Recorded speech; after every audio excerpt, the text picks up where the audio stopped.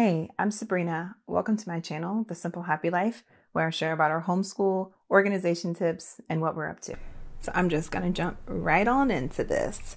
In my last video, I shared with you guys what we're using for our, main curriculum for our language arts, our science, our math, and our history, which is Bookshark.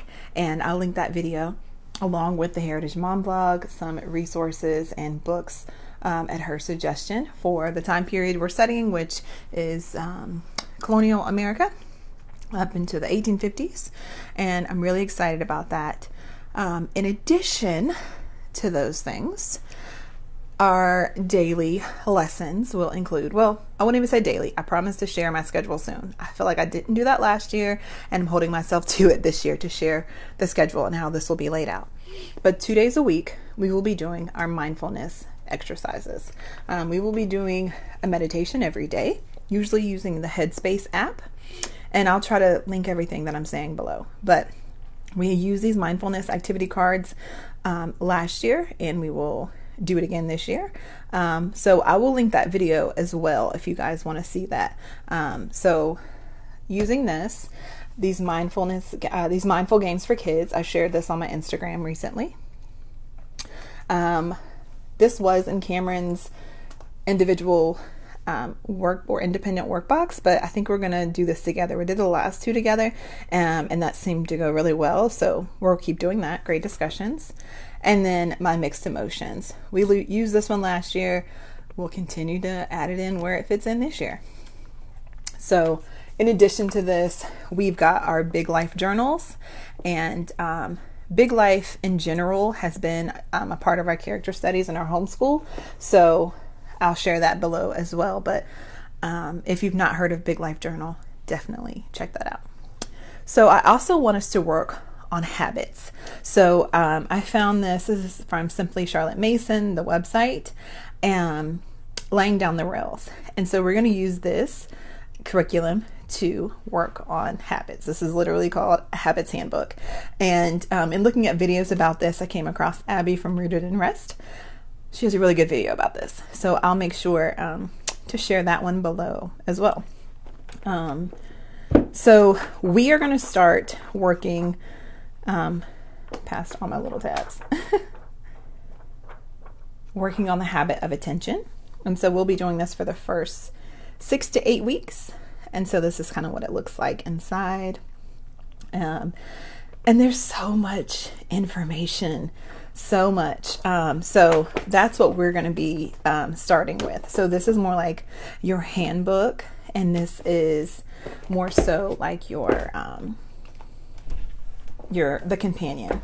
And so we're going to be working on the mental habit of attention. And so I am about to sit down and go through and plan out things and write down our goals and how we want to go about working on the habit of attention. So we'll be doing this twice a week. We'll be doing our mindfulness twice a week. Again, praying and meditating every day. And this has some scripture in it. And so we will probably do our memory verse for the week or 2 weeks, however long it takes us to memorize it, based off of what we are doing in our habits study. So in addition to that, and that's something that we do start our days with, Spanish. We are using Calico Spanish. I'll link that below if you guys want to check it out. I don't know that we were going to continue with it. That is something I'm still trying to figure out right now, how we're going to do Spanish this year. These are some of the little flashcards, if I can get it in focus, that come with, or you can print them out and laminate them, or you can buy them already made. I have this stored in this folder that lives on our cart. I shared that in a recent video, our organization of that. And so I'll have to switch that up soon to accommodate for next school year. But I love a DK, a dictionary or encyclopedia to enhance any lesson. So we've been using this along with our Calico Spanish for the last year, and we've been doing this at snack time. But we're going to switch it up this year. Not sure quite yet, but I'll share when I do. But just know we'll be doing Spanish at least twice a week, once or twice a week. And then all about money is our finance study. We're going to continue with what we were using last year. I have a video. I'll link this as well. sharing that just to not share their little stuff.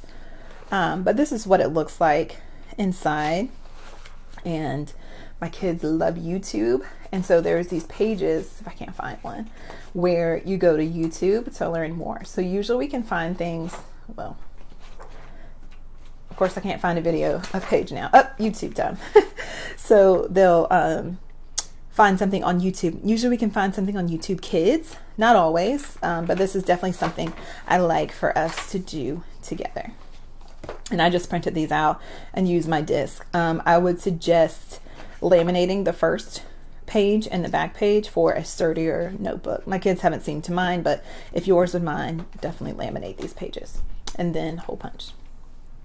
Along with this, we've used a few books, but these are the main two that we ended up using last year. So that's what I'm putting on the cart.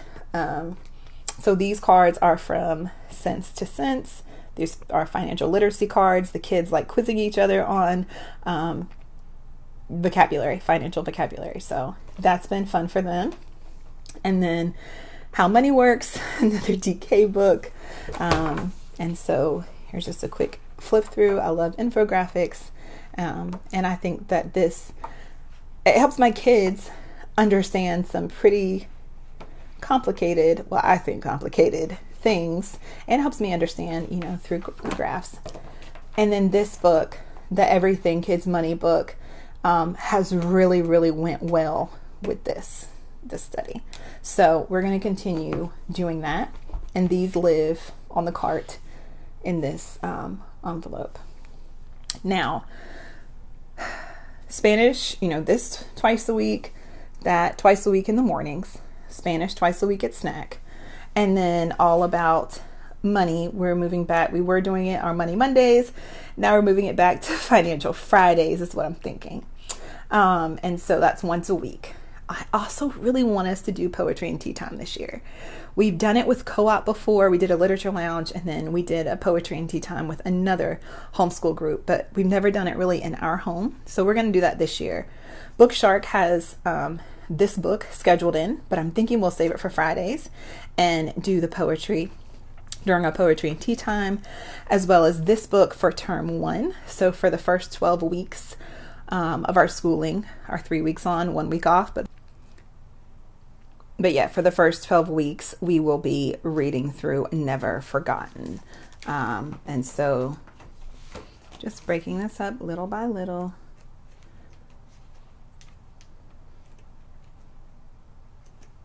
So that will be our poetry. And during our poetry and tea time, I think I mentioned that in her blog post.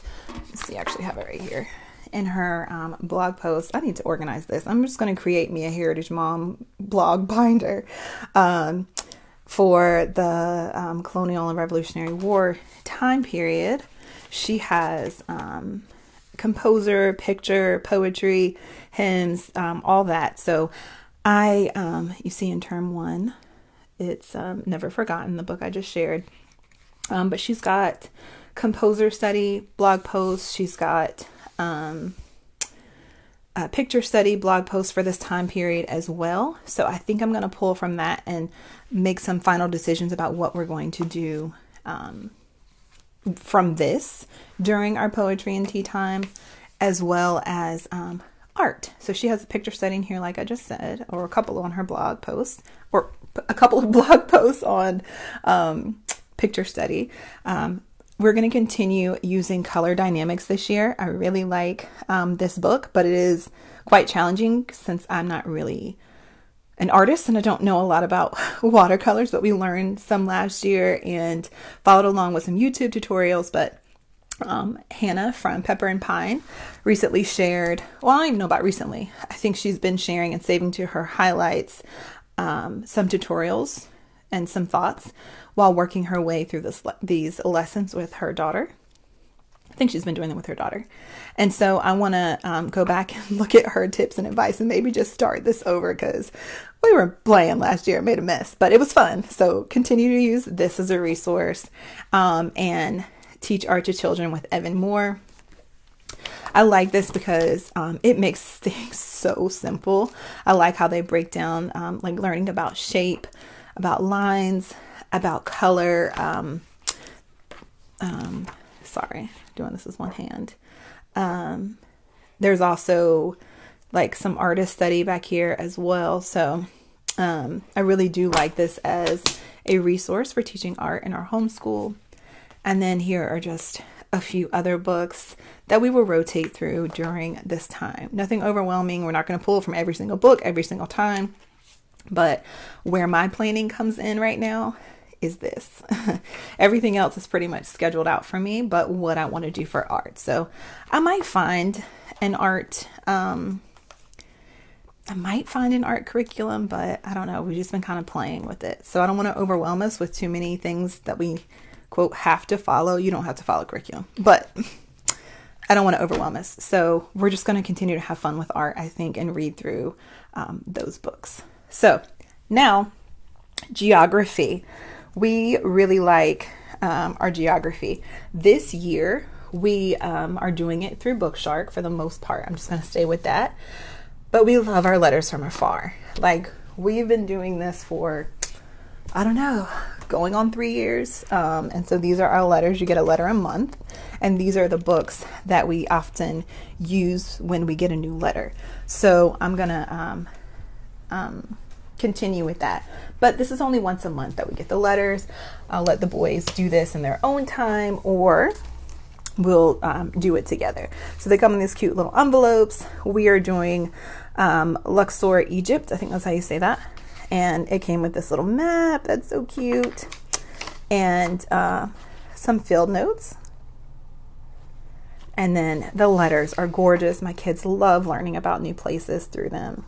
In places I would not have even, thought to look up and share with them. But they love reading through these letters. So I will link that below. And I'm actually an affiliate of them. We've been using them for a while, and I love that.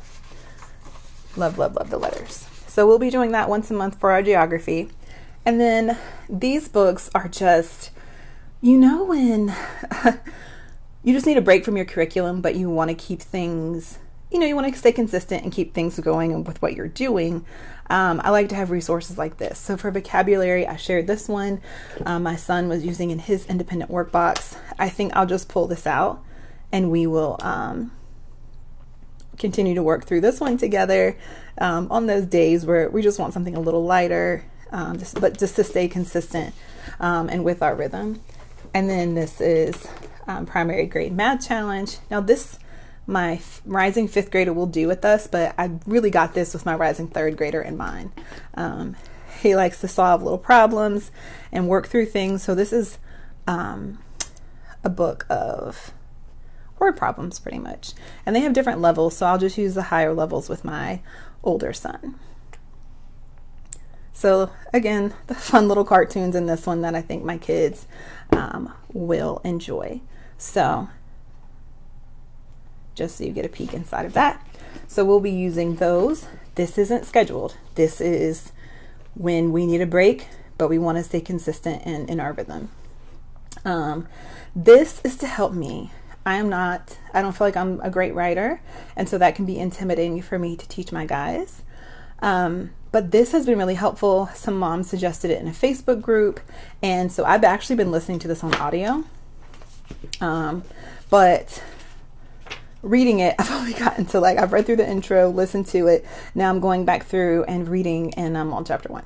But what has been helpful with our read alouds lately, I feel like in really helping things to sink in and understanding me, knowing if my boys aren't comprehending, are them forming these because, but, and so sentences. And I feel like that is amazing. And so you see the example here, seeds need light to grow because, seeds need light to grow, but, seeds need light to grow so. And I think they really have to think about and pull from the text. So, I just think that's a really good way, and we've been incorporating that into our oral and written narrations. So this is support for me, and on those days where we don't feel like doing a full-on language arts or feel like doing a full-on writing, we can, do our reading and pull from that and work on those sentences, and we'll progress through, the book as we do. I'm not pressed. This is for all grades, all subjects. So that's a nice support for me and has been encouraging to me. Okay, almost done. So daily, the guys have online independent work, and for writing, they've been using Night Zookeeper. We're going to continue that. For math, teaching textbooks, they're going to continue that. And for language arts, science, and social studies, they've been using Time for Learning, and we will continue that.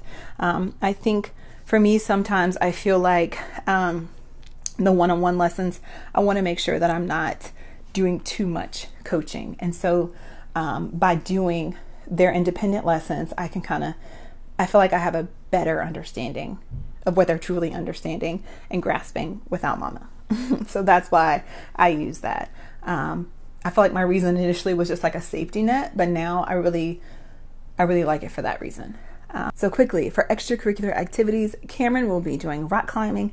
Aiden is going to take a break from that. His ankle is still healing from a rock climbing injury, so he won't be doing that this semester. Cameron will also be doing, through a co-op, a music class and Taekwondo. Aiden, hopefully, will be doing guitar lessons, and then through co-op, he'll be doing a physics science class and Taekwondo. So they'll have their individual classes and they'll have Taekwondo together. I think them having that time apart and learning from other people is important to our homeschool as well. So guys, thank you so much for watching this video. If you've enjoyed it, please remember to give it a thumbs up, subscribe, hit that notification bell, and I will be back with more videos soon. Again, thanks so much for spending some time with me today. If you want to see what we're up to more so on a daily, please join us over on Instagram at The Simple Happy Life. All right, guys, I'm out of breath. I'll talk to you later. Bye.